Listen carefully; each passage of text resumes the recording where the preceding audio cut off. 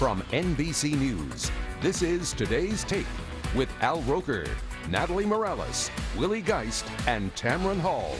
Live from Studio 1A in Rockefeller Plaza. Do you find it hard to relax and unplug even when you're on vacation? Well, you might have what they call Career Compulsive Disorder. Yes, it is a real thing. Find out right after this.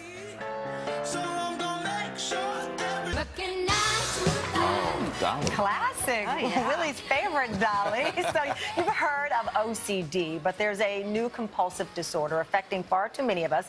CCD, Career Compulsive Disorder. Well, according to a survey conducted by Harvard Business Review, half of professionals put in a 65-hour work week, and they check work emails on the weekend. Sounds familiar. So where do you fall on the CCD spectrum? Sasha DeGersdorf is deputy editor of Women's Health magazine, and Ben Michaelis is a clinical psychologist and the author of Your Next Big Thing. Good morning to you both. Good morning. Good morning. Sasha, start with you. So this is a real thing. Career compulsive disorder, actual condition. It is. This is a term we coined at Women's Health. It's a new work phenomenon. It's not just the old workaholism. This is about work creeping into every aspect of your life. And the twist is that you can get hooked on the very behavior that's burning you out. So it's sort of a vicious cycle.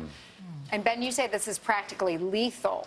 You say it's a real wake-up call for all of us. It really is. It's harmful to our physical health, to our emotional health, to our relationships. It's really something that's actually fraying many of our social ties throughout our country. So obviously people are home wondering, do they have this disorder or condition? You created a survey, Sasha, and people can take the quiz, and there are varying degrees of CCD. Absolutely. Now, everyone who takes the quiz on our website is, able to see where they fall. Because you're right, a lot of people are sort of like, do I have it, do I not? Chances are, if you're a hard worker, you probably do. I know you guys all took the quiz. Yes. And you all fell within our middle category. That is our warning category. Fail.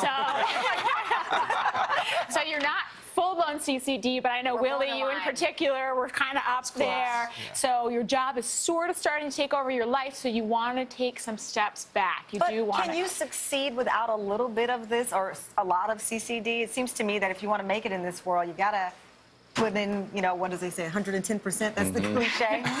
I think it's about balance. You have to live your values in some ways. Yes, we have to work hard in order to do well, but it's also important to have boundaries. So, for example, at the end of a workday, if I need to do patient notes, I will leave an alarm so that I know when it's time to leave to go home so that I can be with my kids. And just to give an idea of some of the questions and some of the areas that we struggled with, at any one moment, I'm on the phone checking my inbox, updating my to-do list, instant messaging, etc.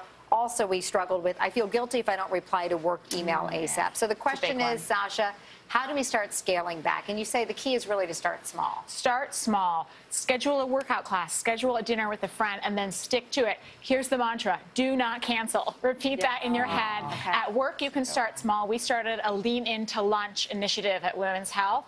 Everyone takes half an hour, maybe more, and gets out there, does not eat at their desk. So, Ben, quickly, like this is good, all good in theory, but if I get an email from work and there's an expectation that I'm going to reply to get business done, how do I not send that email?